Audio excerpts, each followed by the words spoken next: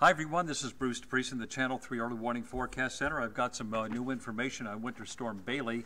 We've had a report of 5 inches of snow in Fairfield, that's in Fairfield County of course, and in New Haven County. In North Haven, 5.5 inches of snow.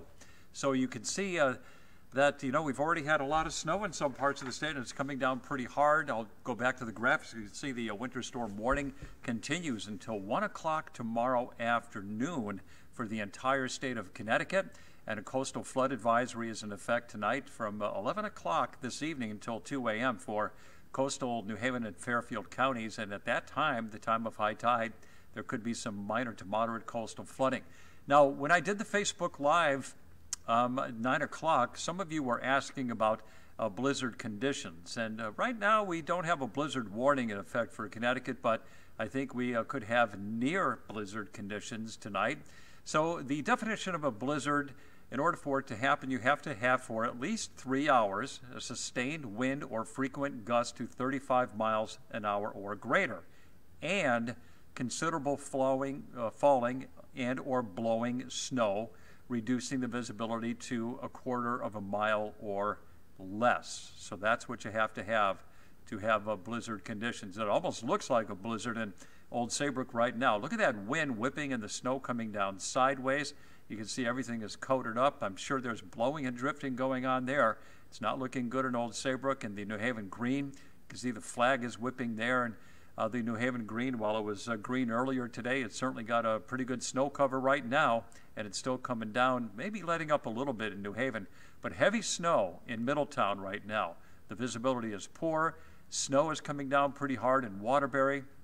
The same is true in Torrington, and in Hartford now we have our heaviest snow of the evening so far. 24 degrees there.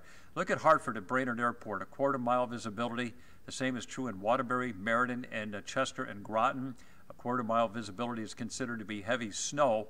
Now the visibility has improved slightly in Danbury and Bridgeport in New Haven with a 1/2 mile visibility, but that's still considered moderate snow, and it's snowing moderately in Willimantic and Windsor Locks too, up at Bradley International Airport, and you can see those bands of heavy snow, the darker shades of blue, working their way northward across Connecticut, and the snow is steadily adding up. Temperature-wise, we're in the teens and 20s, anywhere from 17 in Salisbury to 27 in New Haven and Groton, and the wind is whipping. We got that wind out of the northeast, anywhere from, say 10 miles an hour in Meriden to 31 miles an hour in Danbury. So that's why I say we could have near blizzard conditions at times tonight. And of course, the cold is biting as well. It's kind of a dangerous night, I'll tell you. It's not safe to be out on the roadways right now, and if you get caught outside, you're going to be subjected to these wind chills as low as 3 in the Litchfield Hills. So wind chills in the single digits and low teens. It is a nasty night out there.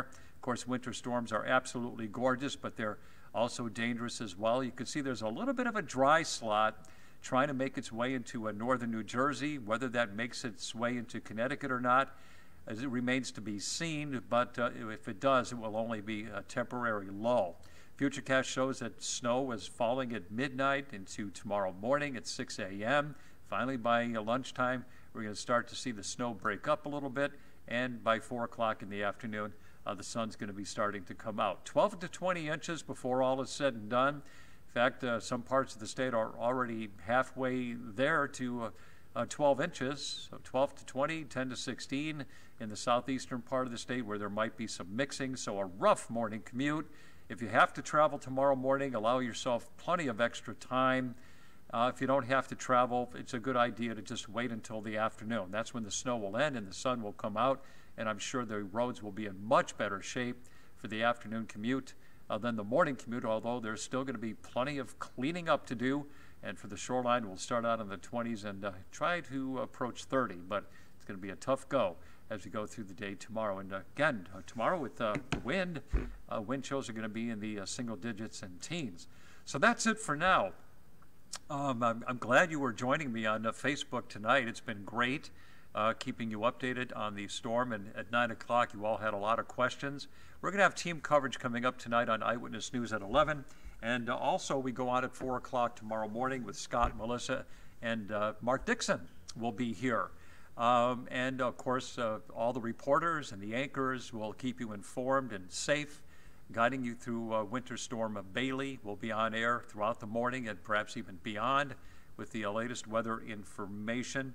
And again, we also encourage you to download the Channel 3 app, which is like having the latest forecast and radar in the palm of your hand. Of course, if you're watching Channel 3 tonight, you get the delays and cancellations, and you could also get those on the Channel 3 app as well. So many ways to get your forecast information these days, which is a great thing, a far different story from what we had just a few decades ago.